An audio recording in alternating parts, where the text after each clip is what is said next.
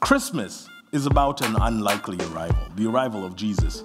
This season is so much more than the holiday card caricature that we have reduced it to.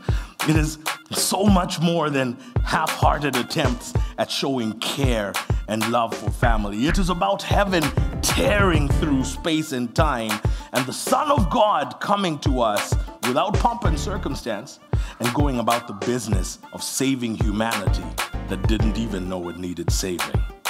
You see, this is how much God loved the world. He sent his Son, his one and only Son, and this is why, so that no one need be destroyed.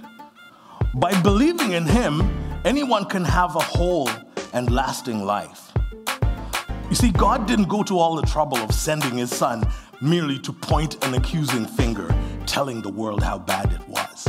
He came to help, to put the world right again.